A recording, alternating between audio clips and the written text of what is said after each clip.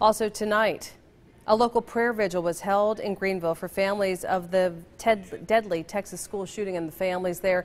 Founder Jack Logan of Put Down the Guns Now Young People organized it.